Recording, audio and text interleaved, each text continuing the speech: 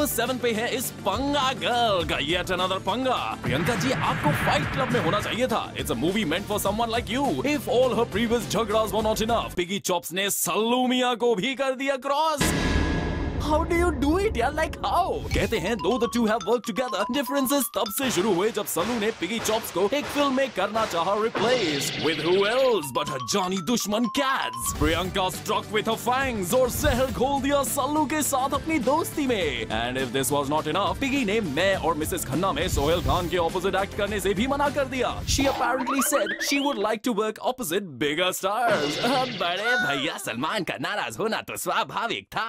And suddenly piggy chops हो गई उनके लिए अनटचेबल। इसीलिए तो he refused to even hold her hand while shooting for the Hindi remake of Bruce Almighty. God तुसी great हो। ये कोल्ड वॉर चलती रहती, but in an attempt to patch up or remain in the good books of the bees, Priyanka Salman के television show पे भी आई to promote her कपड़ों का डिटर्जेंट चमकू। साथ में थे Bobby Deol, but we don't have to really waste any time on him. Sallu ने प्रियंका के साथ शो खेला and looks like things are slowly easing out between them. Good for you Priyanka. वैसे भी सलमान हो या अक्षय, हमारी इंडस्ट्री में बड़े बुजुर्गों के ब्लेसिंग्स के बिना आप जैसी अप्सराओं के करियर में काफी कठिनाइयां आ सकती हैं। सलमान के साथ ये डेंजरस पंगा है प्रियंका की फॉली नंबर 7।